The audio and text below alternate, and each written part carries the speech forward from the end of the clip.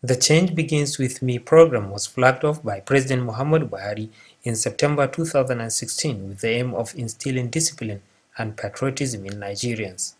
Already, the initiative is being adopted and promoted by various institutions, including the Nigeria Police. This and the rebranded Public Complaint Rapid Response Unit of the police were what brought the Inspector General Ibrahim Idris to Kano to launch.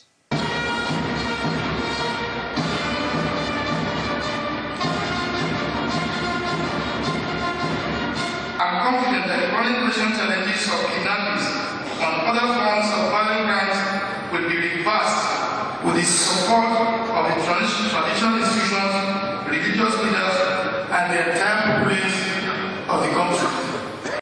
Mr. Idris said he is committed to ensuring that all officers and men of the police are adequately motivated towards discharging their constitutional responsibility.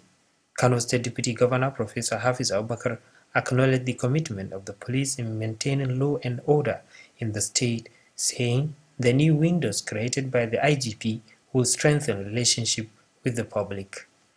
An elder statesman, Alhaji Yusuf Maitamasili, appealed to Nigerians to embrace the Change Begins With Me campaign in view of the numerous challenges it is designed to address. Earlier, Kano State Deputy Governor Professor Hafiz Abubakar handed over 25 patrol vans to the Inspector General of Police on behalf of Governor Abdullahi Umar Ganduje. Security is top of the agenda of every responsible government. And Dr. Abdullahi Umar Ganduje is this morning confirming by action. Before leaving Kano, the IGP addressed officers and men at the State Police Headquarters, Bompai. In Kano, Abdullahi Mustafa, NTA News.